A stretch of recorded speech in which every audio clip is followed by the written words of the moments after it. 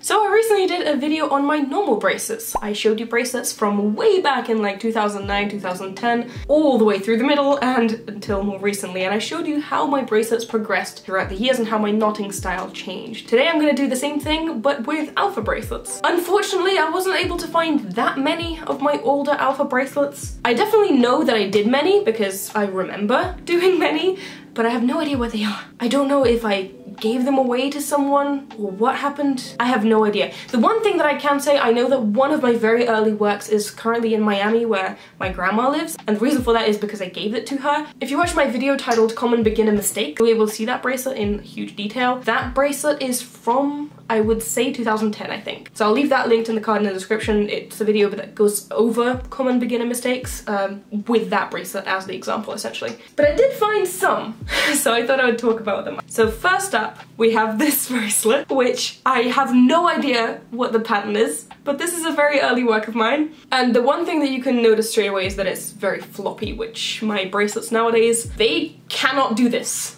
They cannot flop. This can flop. My bracelets now, they can't flop. And that's because the way my knots are made now is very different. My knot tension has changed completely. But a few other features of note.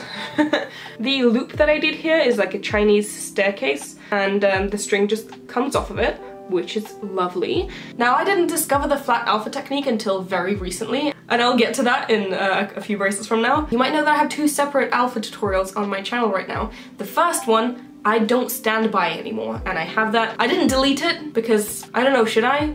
I didn't delete it, but I did leave in like all the comments and everything, and I linked to my newer tutorial, which I think is much better. The main reason for it being with the flat alpha technique, you're actually linking all of your bracelet structure together. So because in the flat alpha technique you are threading through the previous color through the new knot, you're sort of making your entire bracelet like one cohesive piece. Whereas in the way that I did my bracelets before then, as I showed in the first alpha tutorial that I did, I didn't do that. I just switched the colors. Like I put one in the back and then I brought the new one in straight away without tying them together in any way. And so that resulted in basically the base strings being separate entities. They aren't really connected together. Like when you have big chunks of like vertical lines, like here, so you have like a vertical line here and a vertical line here for the edges. They are completely separate. Like there you go, there's like a hole there. I don't know how well you can see that, but there is a literal hole there. The strings are separate entities, they're not tied together, which is why the bracelet sort of contracts here as well, and that's not good. But also the bracelet sort of widens and contracts at random points. It's very, very bumpy. Here we've got another point where this is like basically a straight line, and you can literally just see that the bracelet separates here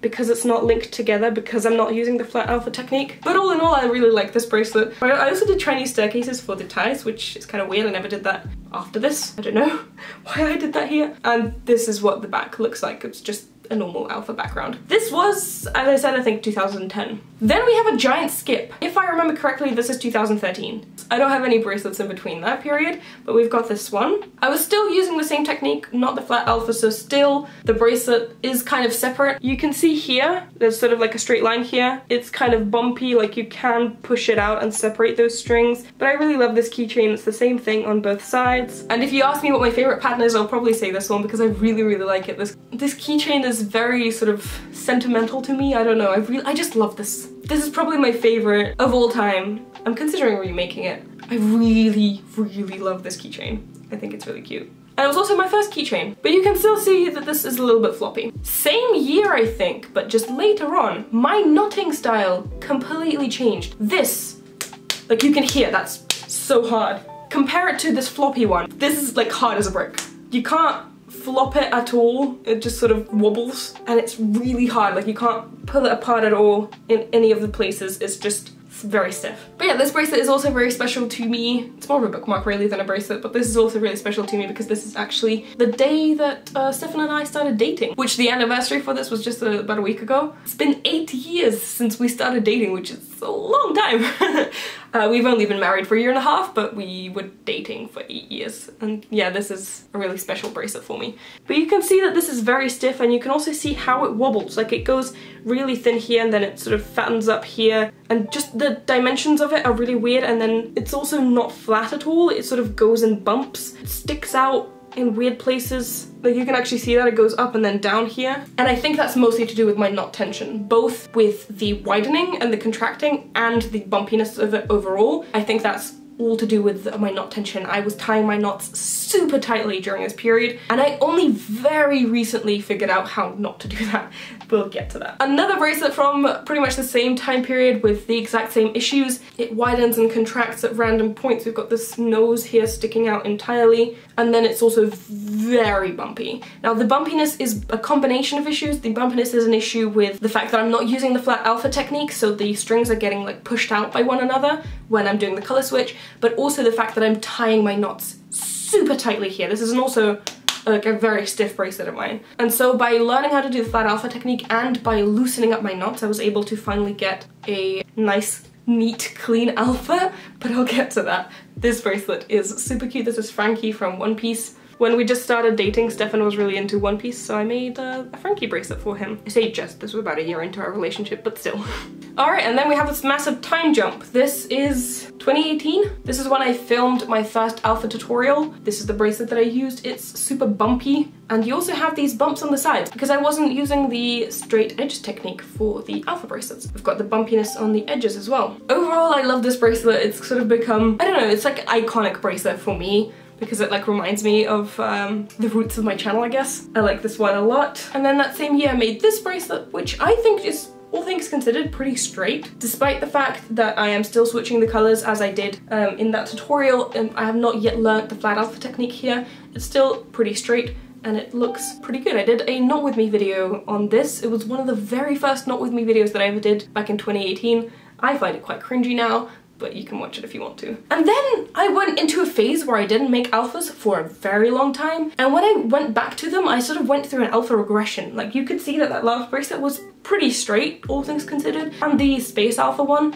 was also pretty straight, and I went through an alpha regression and I just forgot how to make them, I guess. So this one I made last year, 2019. I did a Not With Me video for this as well, which you can also watch if you want to. And you can see how wonky this is, right? Like it's really bad. It has a giant curve to it. It starts off, like if it was going straight, it would have ended up like here, right? It has this giant curve to it. It starts off really thin and then it becomes really thick by the end of it. It's just, it's messy. It's a lot is happening here. It's messy. And again, pretty much the same things were really causing the issues here. The fact that this is still very stiff, like you can, it's very stiff, can't pull it apart at all the knots are very tight together. I don't think I was using the flat alpha technique here yet, but I think the main thing, apart from the fact that I was tying my knots too tightly, the main thing that was causing the issue here was because I was using strings that had very different thickness. The base strings themselves were one thickness, leading string for the background was a completely different thickness, the white string and the dark blue strings were completely different thicknesses, and so because of that, the bracelet just really widens when I introduce the more wider string, and so yeah, it resulted in a few issues. Then finally we have this bracelet, which is finally when I figured out the flat alpha technique.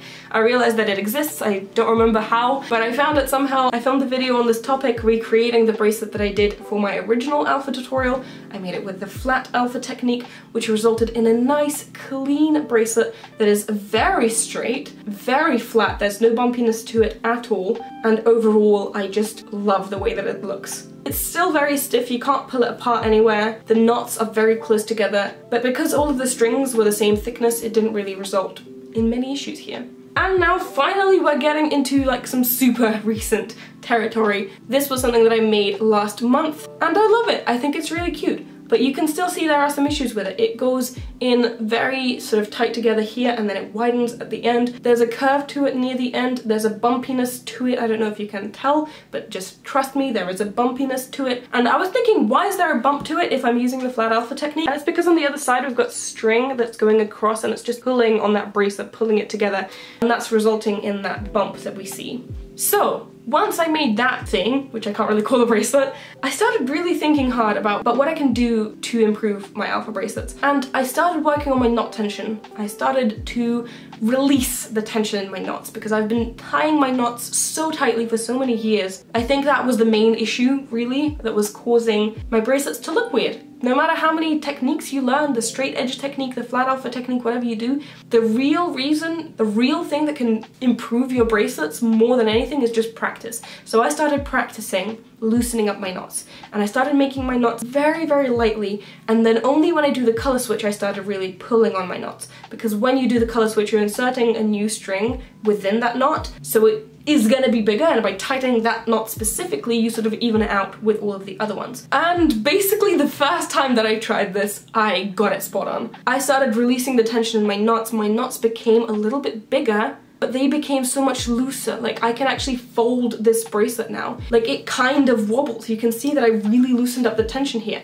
I can sort of even pull it apart in places. I don't want to do that because I actually pull it apart too much. But I can do that. It's very, very loose now. The knots are very loose, and you can tell that that really had an impact. The bracelet itself is pretty straight, and it's overall very neat. All of my knots here are horizontal. None of them widen. None of them curve or do a weird wiggle.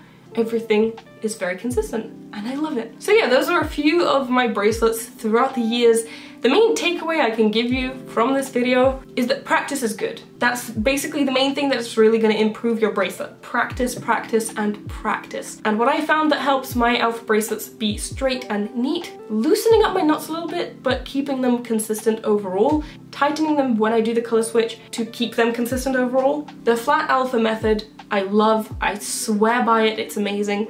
I prefer the straight edge technique as well, so that my edges are straight, but that's genuinely like a preference thing. Some people like the bumpiness of alphas. But another important thing is using strings that produce the same size knots. The strings don't have to be the same thickness exactly, although that is preferable, but they do have to produce the same size knots, so your knots are consistent. The sizing of your knots is probably the most important thing when it comes to alphas, because we want to keep those horizontal lines horizontal and the same width, and the size of your knots changes both of that. It changes the length, so the horizontalness. If some of your knots are really big and then some of your knots are really small, the next row is not going to be horizontal, it's going to go up to where the small knots were, and then it also affects the width, because obviously if your knots are bigger it's going to be wider. So yeah, I hope you guys enjoyed today's video. I hope you learned something, maybe. If you found a pattern that you like and you want to make it, check out the description. I will try to link to all of them if I find them. I want to give a special shout out to my Patreons, and especially my top supporters whose names are going to appear on screen. Thank you guys very much for your donations. I really do appreciate it.